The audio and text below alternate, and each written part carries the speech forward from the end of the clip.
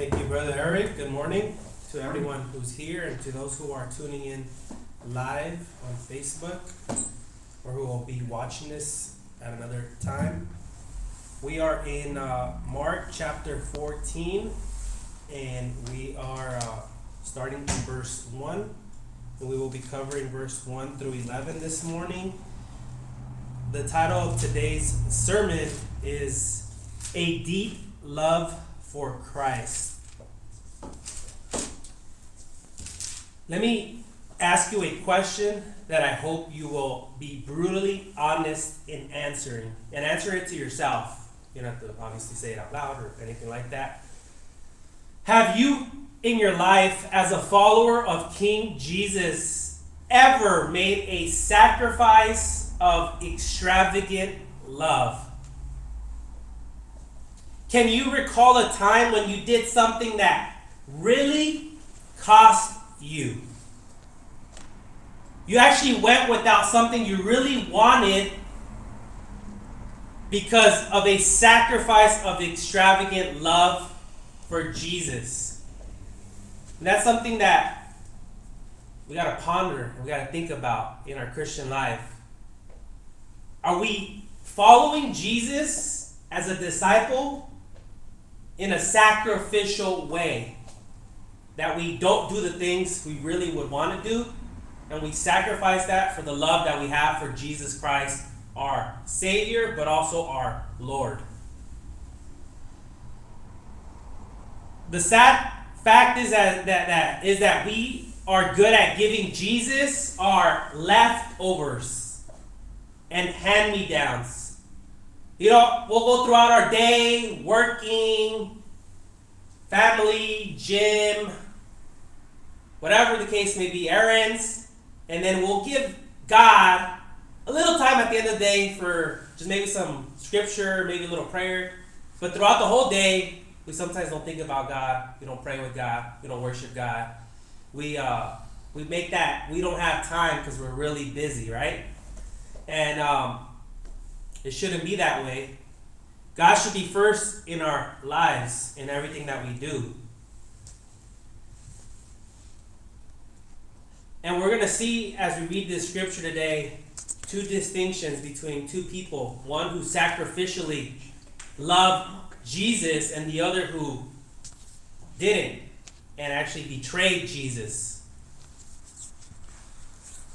In Mark chapter 14, 1 through 11, we see something altogether different, something truly remarkable, an indisputable sacrifice of extravagant love by a woman Mark allows to remain anonymous. And we also see the tale of two lives that could not stand in greater contrast when it comes to true and unreserved devotion to our Lord. An unnamed woman who gave her very best, and a man named Judas who betrayed the Son of God. Of the woman, Jesus said, wherever the gospel is proclaimed in the whole world, what she has done will be told in memory of her. Verse 9. And of the man Judas, our Lord said, it would have been better for that man if he had not been born. Verse 21. So if you're able, please stand for the reading of God's word. We are in Mark chapter 14. We're going to read the first 11 verses. It was 2 days before the Passover and the festival of unleavened bread. The chief priests and the scribes were looking for a cunning way to arrest Jesus and kill him. Not during the festival, they said, so that there won't be a riot among the people.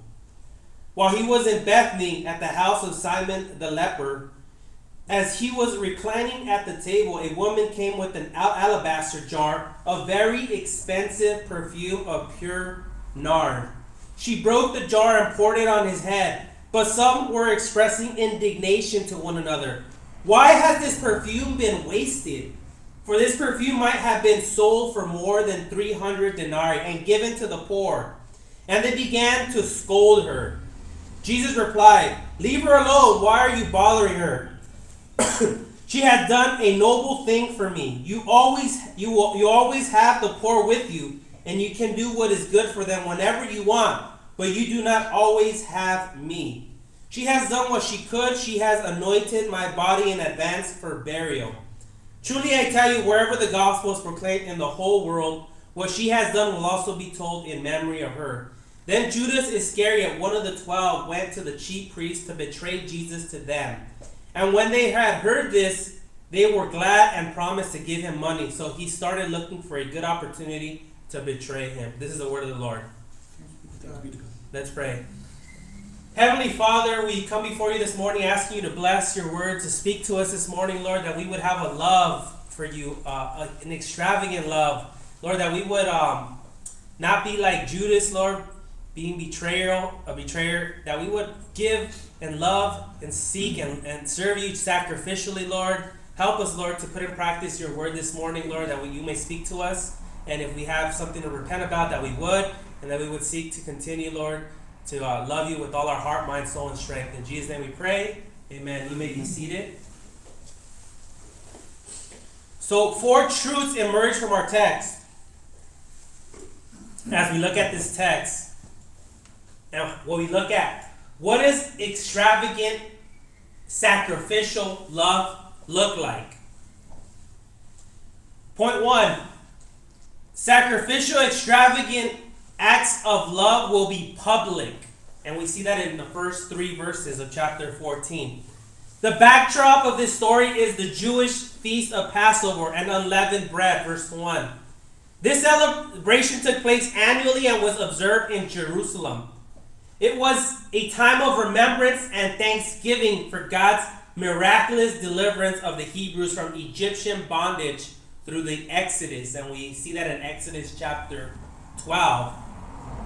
The Jewish 4th of July included the slaughter of the Passover lamb, whose blood was put on the doorstep and had caused 1,400 years earlier the death angel to pass over each home where he saw the blood, sparing the life of the firstborn in the family. Jewish persons were flocking to Jerusalem to celebrate, but in the shadows of the secrecy of the Sanhedrin, the chief priests and scribes, they were seeking to arrest Jesus and kill him. So in the midst of a celebration and something good to remember upon of what God had done for the people of Israel, for the Hebrews, the chief priests and the scribes, they're scheming evil things to do. They're trying to arrest and to kill Jesus. Mark says they hoped to arrest him by stealth, some sly way, but they felt they must wait until after the feast, lest there be an uproar from the people. In verse 2 it says, we don't want the crowds up in arms. They care about what the public thinks. They're so caught up on what is everybody going to do and think if we do something. They knew Jesus was popular with the people, and therefore they would wait until the crowds had gone. However, things were proceeding on God's timetable, not theirs, and Christ, the Passover lamb, would be sacrificed for us right on time when God had determined. Because God is sovereign, and things happen when God wants them to happen, not when man or humans decide that they want to do something. Suddenly the scene shifts in verse 3 to a home in Bethany of a man named Simon. And Jesus apparently had healed him from leprosy. We see that, and we read it in the text. Matthew 26, 6 through 13, and John chapter 12, 1 through 8 also records this story. John chapter 12, verse 1 tells us of the event happened 6 days before the Passover. So Mark's account is something of a flashback. It's looking back on this event here. John's gospel also informs us that the lady who anointed both Jesus' head, which we see in Mark chapter 14 verse 3, and feet in John chapter 12 verse 3, was Mary, the sister of Martha and Lazarus, whom Jesus had raised from the dead in John chapter 12 verse 2. Some have surmised that Simon may have been their father. As Jesus was reclining at the table in verse 3, Mary came with an alabaster flask of ointment of pure nard. Very costly, is expensive. And she broke the flask and poured it over the head of Jesus. The unadulterated nard was a sweet-smelling perfume. Just imagine a fragrance that smells so good. From a rare plant found only in India. She broke the flask, making it no longer usable, and poured its full content on Jesus, both on his head and his feet, which she wiped with her hair. It says in John chapter 12, verse 3. It is interesting to note that each of the 3 times we see Mary in the gospel, she is at the feet of Jesus. Luke chapter 10:39, John chapter 11:32, and chapter 12, verse 3. Jesus had Mary at his feet. This was done in full display of a room full of people. The room was full of people, and she's doing it in front of everyone, the public, the crowd. You see a distinction between the chief priests and the scribes? How they think what people, they're worried, what will people think? And obviously they're doing something evil. Mary's not doing something, she's doing something good, but she doesn't care what the people might think of what she's doing. Because it was done in public. It was done against cultural convention, as a woman normally would not approach a man in this setting except to serve him food. Mary cared not one whit for any of this. Jesus was her Lord and Master. She deeply loved him and would have done anything for him. And she did not care who heard or who saw. Her devotion to him trumped all others. She wanted everyone to know the inestimable value she placed on Jesus. So she went public. No one could deny or doubt where her loyalty lay. Can the same be said for you and for me? If we ask ourselves, are we like that? Are we like Mary? Is Jesus our Lord and our Master? Or is he just our Savior? Sometimes Jesus is just our Savior. Our get out of hell free card. Our, I got a flu shot. I did that. I accepted Jesus as my Savior. But are we living in submission to him as Lord and as Master? Do we obey his commandments? Question we should be asking. Do we sacrificially serve him first and foremost, and then we serve the people around us? Do we have a deep love for Jesus? Would we do anything for Jesus? If he asked us to do something for him, would we do it? Or would we disobey and do something different? Do we care who sees or who hears when we're with Jesus? How is our devotion to him? Or are we ashamed? Sometimes we can be ashamed of Jesus and his words. And we don't want to offend people, and we don't want to offend with the words of what the Word of God says with the people around us, our family, our friends, our co-workers, because we're sensitive and they're sensitive, and we just don't want to rock the boat. But if God's Word says something that is true, we've got to affirm it and we've got to speak it. The fact is, people might say, well, I'm a good person. I'm good. But the Bible says otherwise. The Bible says that no one is good, not even one. We're all sinners. We've all broken God's commandments. And when we evangelize and we share the gospel with family, friends, co-workers, people around us, we got to be straightforward with them. We got to let them know that even though they think they're good, they're not good. They've broken God's commandments. They're in rebellion against God, a holy, righteous, just God. And it might be uncomfortable when you have that conversation with them. And again, all of this is done out of love because we care about them, because if they die in their sins, they will go to hell and perish. And we want them to repent. We want them to put their faith and trust in Jesus as their Lord and as their Savior. So let us not be ashamed. Let us not be unapologetic about what the Word of God says. And let us be bold, not ashamed of the gospel, because it is the power of God unto salvation for those who believe. So let us be able to share that message of hope and good news with those who desperately need to hear it. But before the good news is shared, you got to share the bad news, which is they broke in God's commandments and they're rebelling against God and they need to repent.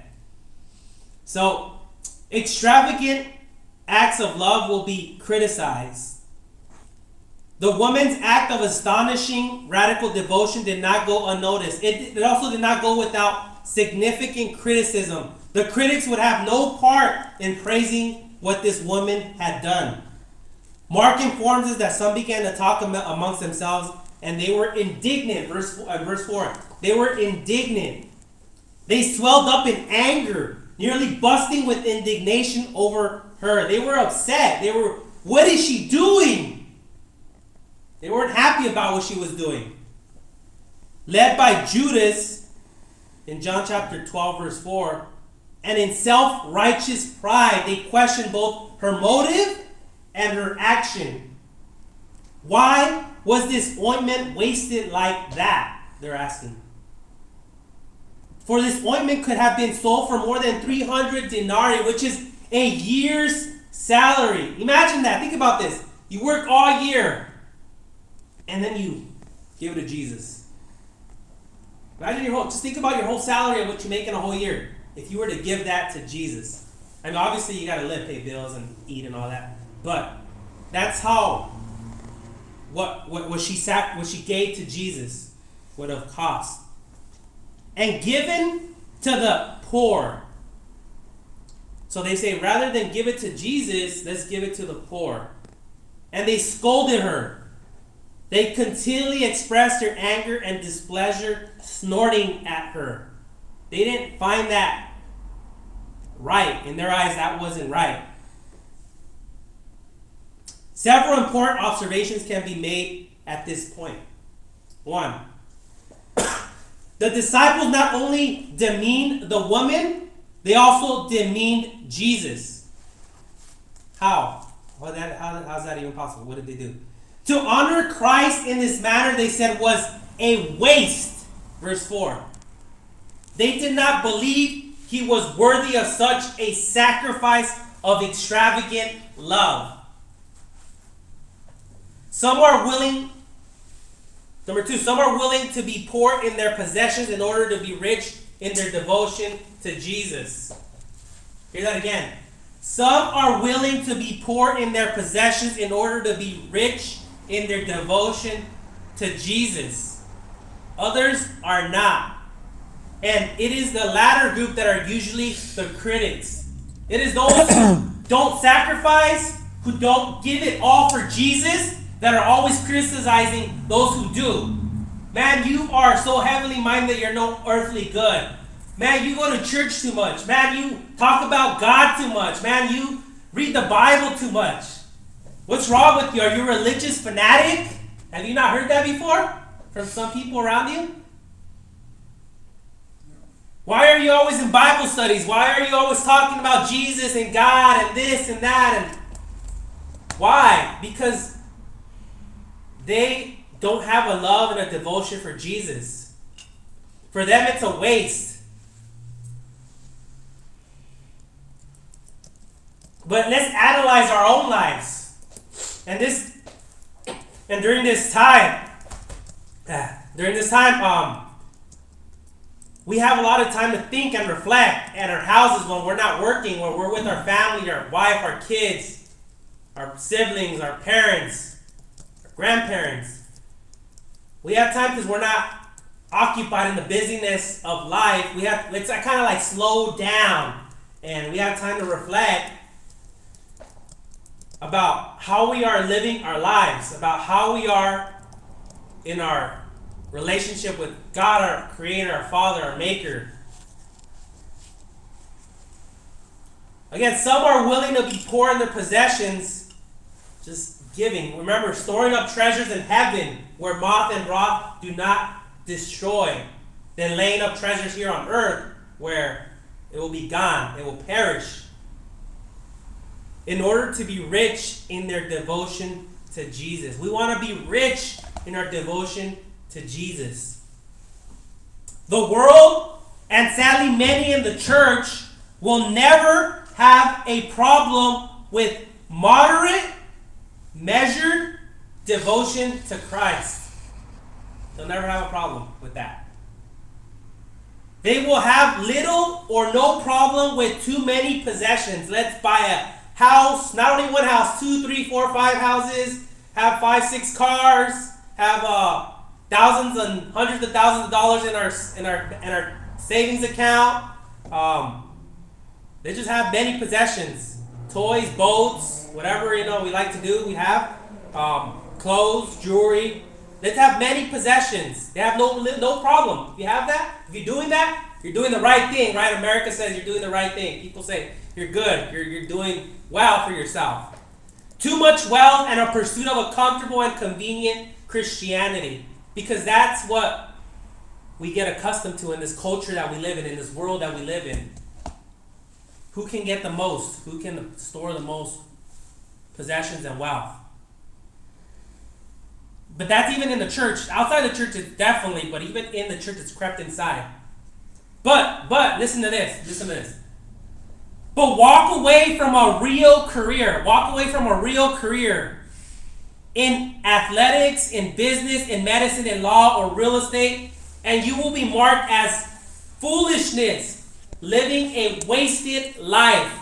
Walk away from mom and dad and serve the Lord in an inner city in America among the poor and hurting, and you will be deemed foolish and impractical. Walk away from family and friends and head out to a mission field among an unreached people group,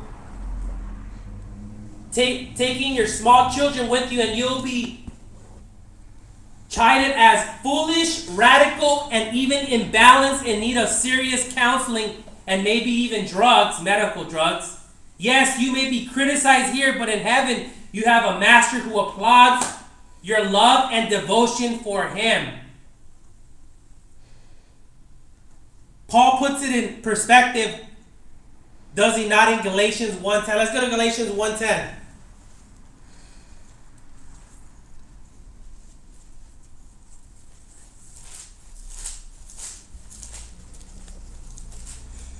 Galatians 1:10 says, "For am I not trying to persuade people or God? Or am I striving to please people? If I were still trying to please people, I would not be a servant of Christ." So what are we doing, you guys? What are we doing? Are we trying to be people pleasers? Are we trying to make everybody think good of us? People around us, our family, friends, acquaintances, neighbors, whoever we're interacting with. Are we trying to please them, or are we trying to please God and be, as Paul says, a servant of Christ? What are we trying to do? Because sometimes I think in Christianity, in our church, we make it the bar low. I mean, obviously salvation is a free gift of God. You don't earn it. There's nothing you can do. You just receive it. God transforms you, gives you a heart of rock, and puts a heart of flesh, and regenerates you, makes you be born again. It is a work of God, not as you doing it. And salvation is a free gift. We get that. But being a disciple, a follower of Christ, entails sacrifice. It entails, what are you giving up in your life to follow Jesus Christ? Because sometimes we want to bring all our worldly baggage and possessions, but we also want Jesus, and we want it all. And Jesus is just another extra little ornament that we put in our pockets and that is with us. But is he everything to us? Is he primary to us? Are we willing to give it all for Christ if he were to ask us to do so? And that is the question we got to ask, and only you and God know the answer. George Whitefield, an evangelist of the First Great Awakening, said, "Oh, for 1,000 lives to be spent in service for Christ. However, we must never forget we only get one. You only get one life. And how are you living your life? Are you living your life for yourself, or are you living your life for Jesus Christ?" Extravagant acts of love will be remembered, verses 6 through 9. Let's read verses 6 through 9. Jesus replied, "Leave her alone. Why are you bothering her? She has done a noble thing for me. You always have the poor with you, and you can do what is good for them whenever you want. But you do not always have me. She has done what she could. She has anointed my body in advance for burial. Truly I tell you, wherever the gospel is proclaimed in the whole world, what she has done will also be told in memory of her. We read in Acts chapter 7, verse 54 and 60, we have the record of the stoning of Stephen, the first Christian martyr. In verse 55 and 56, we read the most remarkable statement where Stephen sees the Lord Jesus standing at the right hand of God. And it's stated twice. Our Savior stands to receive his faithful martyred servant into glory. Think about what Stephen did not care what people around him were thinking. He was just faithful to preach the word of God. He loved the people he was speaking to. And out of love, he was just telling them to repent and to put their faith and trust in Christ as the Messiah. Yet they did not like what they were hearing, and they stoned him and killed him. Yet God received them into glory and was standing. He saw him standing there at the right hand of God. He sacrificed his life being faithful to what Christ had called him to do, which is to preach the gospel. Here in Mark chapter 14, verse 6 and 9, we see our Lord again standing up for another faithful servant. A woman who has shown him with a sacrifice of extravagant love, only to be scorned and ridiculed by those who should have known better. Jesus says, leave her alone. In verse 6. Why do you trouble her? Why do you harass her? Why are you giving her a hard time? She has done a beautiful thing for me. She has done something wonderful and incredibly important to me, as in verse 8 makes it clear. Verse 7 has caused some readers real heartburn and trouble. They misread the verse, supposing Jesus to be somewhat callous and insensitive towards the poor. The poor are always with us. In this fallen and broken world, and we can and we should do good for them. So Jesus is not saying, oh, I don't care about the poor, they're always going to be around. He's not saying that. He's just making a true statement that we live in a fallen and broken world, and the poor will always be around. But we should still do good for them. Jesus believed that. Jesus taught that. The issue between always and not always. The poor are always there, but Jesus would not be. The opportunity to show him this kind of personal love and affection would soon be gone. Further, we should not miss this. Jesus is God speaking, and the first of the great commandments always trumps the second. Again, Jesus is God speaking, and the first of the great commandments always trumps the second. It does say, right, love God with all your heart, mind, soul, and strength. That's the first and greatest commandments, to love God. Second is to love your neighbor as yourself. So you got to put it in order. Sometimes people want to love people, and God is second, or even not even second. I don't know. He's down the list. And we put people before God, but it's supposed to be God and then people. Jesus indeed asserts his priority and preeminence above all things. Let's go to Colossians chapter 1, verse 18.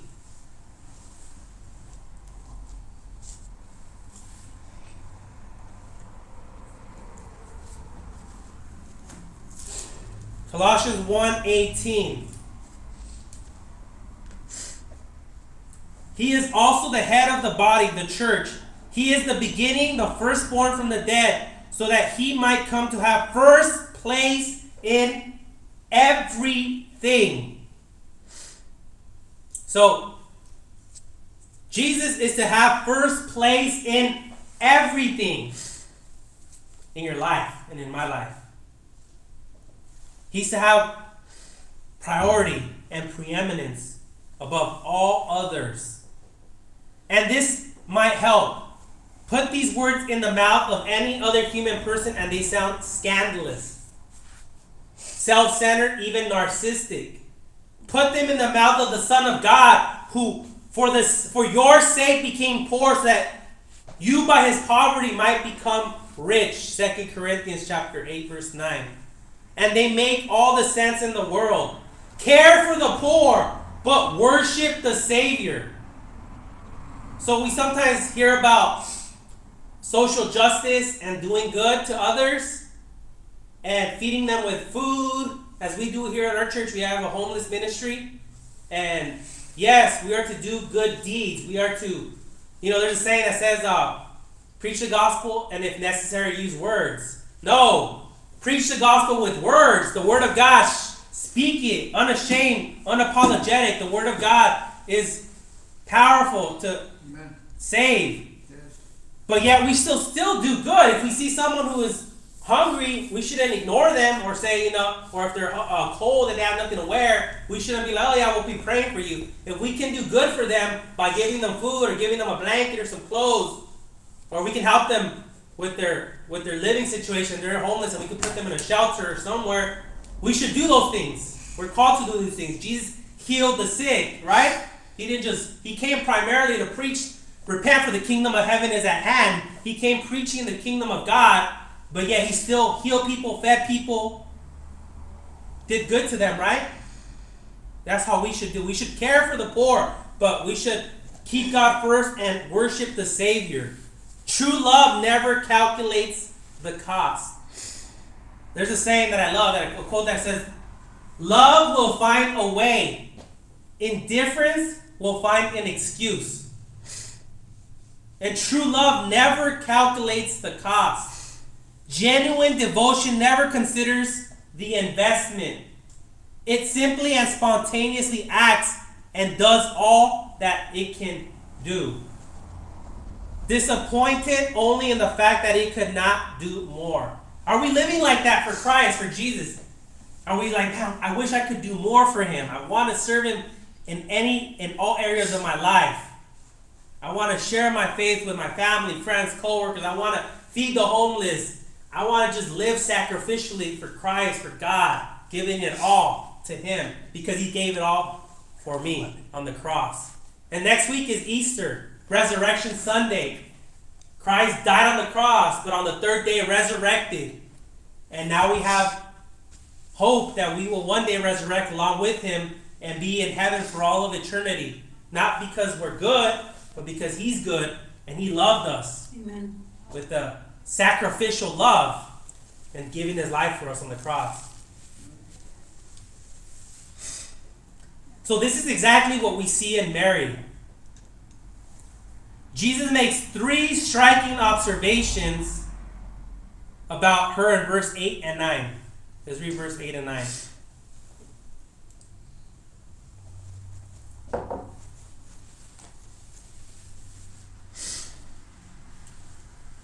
She had done what she could. She has anointed my body and advanced her burial. Truly I tell you, wherever the gospel is proclaimed in the whole world, what she has done will also be told in memory of her. First, she has done what she could. Obviously, God is not asking us to do something that we cannot do. She has done what she could. She held nothing back. Nothing. Are we holding anything back for God? Is it that we can do more for him, yet we choose not to, and we choose to live just kind of in an easygoing kind of life? We don't want to give God too much of our time or what we have to give. She held nothing back, nothing. Second, her act of extravagant love had prophetic and symbolic significance. She had anointed my body beforehand for burial. So Jesus is speaking about his burial right before he's even buried. Did she fully understand what was about to happen? Probably not. Did she have a greater insight into our Lord's coming passion than the 12 disciples? Oh, of this I have little doubt. Think about this. The disciples were with Jesus for how long? About 3 years? And I don't know how long she was with them, but she had almost like a greater understanding of what was going to happen to Jesus than what his disciples were at that time. Third, Jesus makes a promise that her sacrifice of extravagant love will never be forgotten as the gospel advances among the nations throughout the whole world. Verse 9.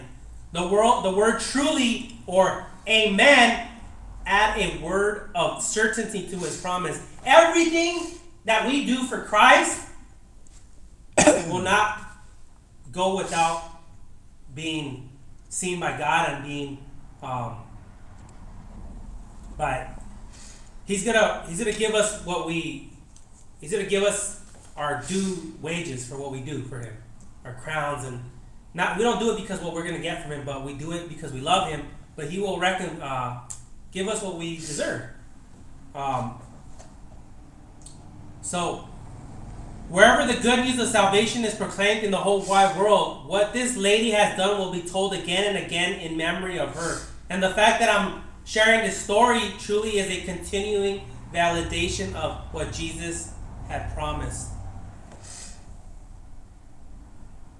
The last point is verses 10 through 11. Extravagant love, acts of love, will stand in stark contrast to those of betrayal. Some people find Jesus useful because of what they think they can get from him. Sometimes people come to church because they lost their job and they think that, I'll come to church and God will bless me with another job, right? I've seen people do that. And once they get that job, they're out of the church. They no longer need Jesus. Or, I'm sick, I need to come to church so God can heal me. And God does heal, and he heals you, and then you go back out and go about your business. Or you're anxious, depressed, you come, you feel better, you have joy. All right, now I'm going back to what I used to do. A lot of times we come because we need something from God. And we find Jesus useful for what we can get from him. But others find Jesus beautiful because they get him. God is the gospel. You get God. You get Jesus. You get to be in a relationship with your Creator, with your Maker. You become adopted as sons and daughters of God. And you get to share in that intimate relationship with him. Is that precious to you? Does that mean anything to you?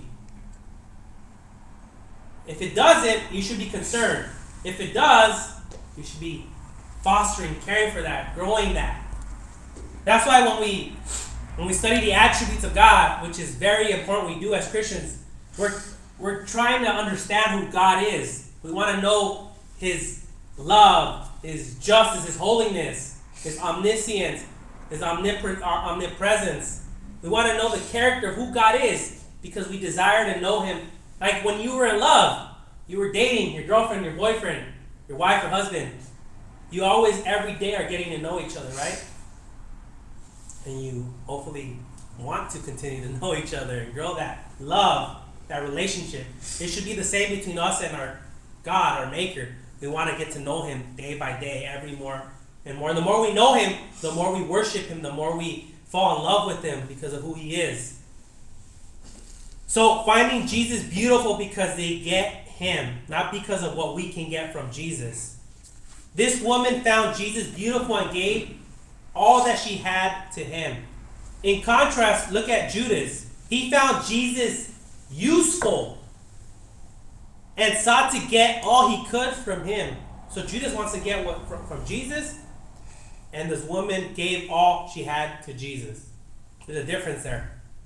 The man, Judas Iscariot, Mark reminds us that was one of the 12. He was a disciple of Jesus. Verse 10. Not surprisingly, he's always last in all of the apostles. He was so close to Jesus, and yet he missed him. It could be in our churches today, in our church here, where just because you come to church and you sit in the pews doesn't mean you're saved and you're regenerated and you have a relationship with God, a genuine, true relationship. You might just be like Judas, sitting here. What can I get out of the church? What programs does the church have for me and my family? You guys have food? Oh, I'm hungry. I'm going to come and eat. Or whatever the case may be, you're always thinking of me, myself. What can I get? Instead of what can I do for God? What can I do for Jesus? Am I willing to disciple people? Am I willing to pray for people? Am I willing to evangelize, be missional? Am I willing to give to the cause of Christ financially or with our time? It costs something to follow Jesus. And that's one of the points here that I hope you understand. That if you have a love for Jesus, it will not be that hard to do. You will want to do it. It's not that you have to do it. It's that you get to do it. Amazingly, he takes the initiative in going to the chief priest in order to betray Jesus in verse 10. Both Luke and John inform us that Satan moved him to betray the Lord. So Satan moved into Judas to betray him. But he still made his own decision and choice to betray the Son of God. Verse 11 is both simple and tragic all at once. The leaders of the Sanhedrin were glad to hear this and promised Judas money. We're going to pay you, Judas, for what you're doing. Matthew informs us it was for 30 pieces of silver, the value of a slave accidentally gored to death by an ox. Jesus is lightly esteemed in his reflection, not only of his betrayal, but in the low sum agreed by Judas and the chief priest. So he sold them for very little. That's how much Judas did not care about Jesus. He sold them for very little. He didn't even get his money's worth. Judas then began to look for an opportunity to betray him, verse 11. It would come much sooner than he expected, but the results he would find deathly disappointing. What a contrast we see clearly in Mary and in Judas. A comparison is most instructive. Mary, I'm going to do a little quick comparison between Mary and Judas. Mary, a woman of no real standing. Judas was a man of one of the 12 apostles. She gave what she could for Jesus. He took what he could get for Jesus. She blessed the Lord. He betrayed his Lord. He loved her Lord. He used his Lord. She did a beautiful thing. He did a terrible thing. She served him as her Savior. He sold him as he was his slave. Memorialized forever in her devotion. Memorialized forever in his betrayal. Who do you want to be like? Do you want to be like Mary, or do you want to be like Judas? Obviously, we all want to be like Mary, right? Oh, how I want to be like Mary. But oh, how often it is that it is Judas who so readily appears. When I look in the mirror, only the gospel of my Savior is sufficient for my sin-sick soul. Because if it wasn't for the grace and mercy of our God, we would easily become like Judas in our self-centered, natural nature that we have.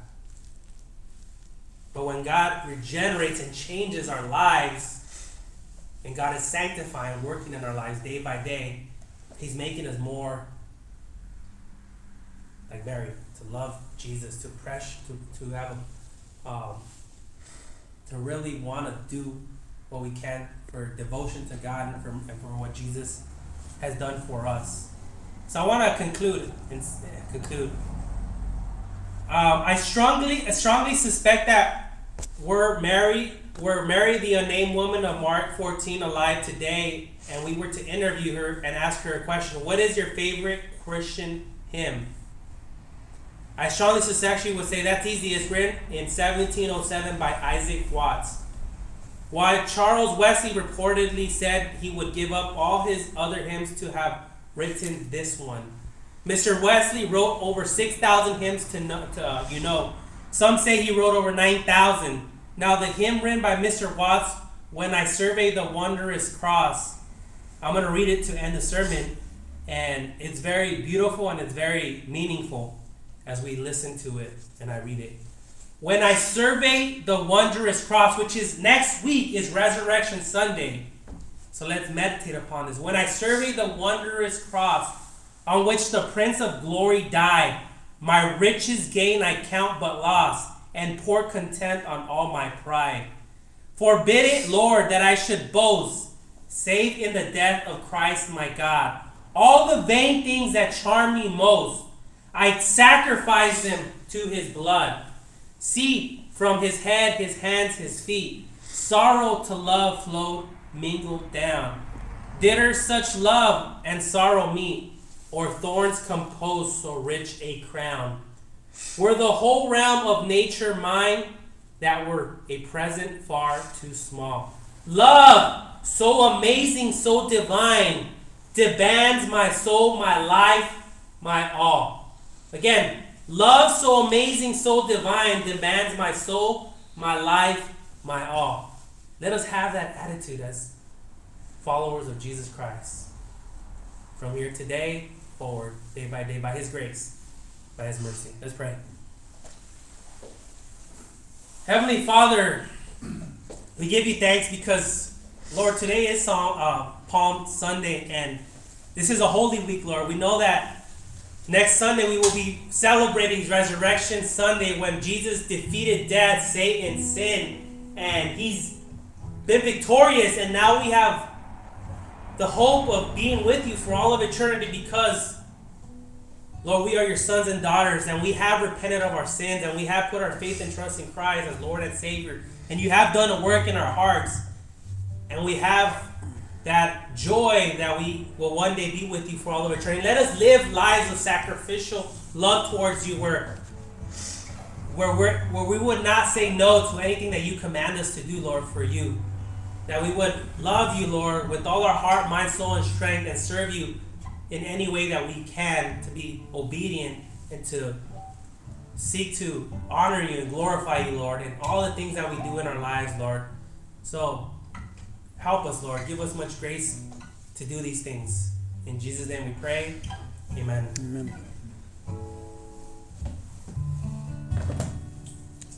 Amen. Thank you, Pastor Kevin, for that very timely message. Let us remember that the Word of God is relevant for every day and every one of our lives. So let us rejoice in singing the last song, which is called Because Jesus Christ is Alive.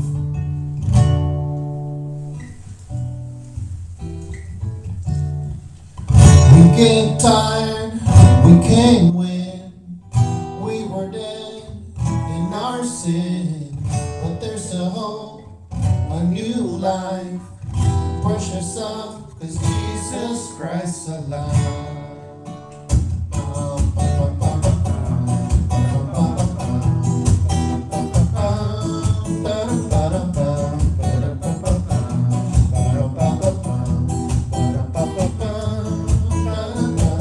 We get tired, we can't win. We were dead in our sins, but there's a hope, a new life, the precious Son, 'cause Jesus Christ alive. So we can rejoice in the great pride, various trials for a little while. His genuine faith under testing brings honor and glory to our great King.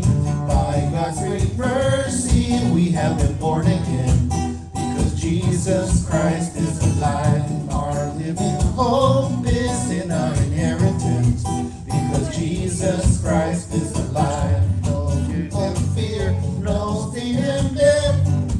By His mercy we have been born again, because Jesus Christ is alive.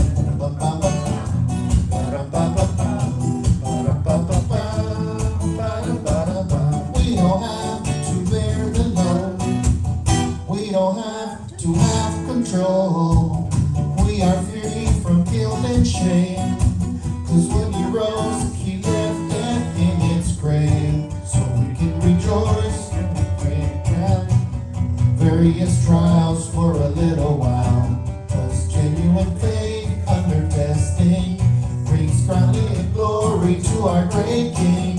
By God's great mercy we have been born again, because Jesus Christ is alive. Our living hope is in our inheritance, because Jesus Christ is alive. No fear of sting, no sting and death, because Jesus Christ is alive. Mercy, we have been born again, because Jesus Christ is alive. No sting and death, because Jesus Christ is alive. We're free from guilt, we're free from shame, because Jesus Christ is alive. We're free to live for Jesus' fame, because Jesus Christ is alive. By God's great mercy we have been born again, because Jesus Christ is alive. Our living hope is in our inheritance, because Jesus Christ is alive. No fear of fear, no stinging death. By His mercy we have been born again, because Jesus Christ is alive.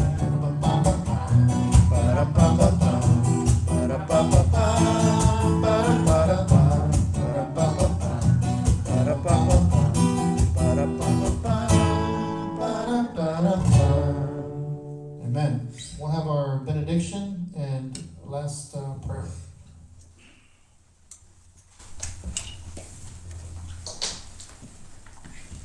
Let us turn to our Lord. Blessed God, we rejoice always in your word. We rejoice in your spirit that works within us, Lord. And we just ask you now, Father, that you may be with us, that you would settle this great teachings, Father, that are found in the Bible, Lord, that you would allow us to be able to be fruitful, learning all the significant things, Father, that you have set before us. Indeed, your words are true bread to us, Lord. And we just ask you that we would be able to prepare for this week, to glorify your name, to fear nothing, Lord, because we have you. And even if death was to come upon us, Lord, we know where we are going, Lord. We are in your hands, even now, and just ask you, Father, to be able to do the things, Father, that are necessary for our salvation, Lord. That you may continue to sanctify us, and that we may rejoice in it, Father. That indeed, Father, we would glory in you, that we would cry out to you, Lord, as Jesus told the Pharisees, who he asked to rebuke his disciples when they were blessing his name as the Messiah. And he said if they were to remain silent, that the stones themselves would cry out, Lord. But there's no need for that, Father, for we ourselves with our own mouths can do this, Lord. And we do so with great love and with great honor to you. So I ask you to go with us, Father, to be with all the homes, Father, that are watching with us, that have indeed, Father, heard with their ears, and speak in one voice with us, Lord. So I ask you to be with us, to glorify yourself, in the name of the Father, the Son, and the Holy Spirit. Amen. Amen. And for the benediction, I want to go ahead and read from Romans 15, which states the following: May the God of hope fill you with all joy and peace as you trust in him, so that you may overflow with hope by the power of the Holy Spirit. And before I go ahead and let us go ahead, I want to mention that we do have a members meeting that is supposed to be happening, and it will be happening online. So as soon as we have more information to give to you, especially those of you that are out there, we will go ahead and provide that. And we had one more thing, brother, that you wanted to have me point out? Hashtag. Okay. And we also have the hashtag Acts Reformed Church for those of you who are interested in following us as well. So the Lord bless you, brothers, and have a good week in the Lord. Amen. You are dismissed.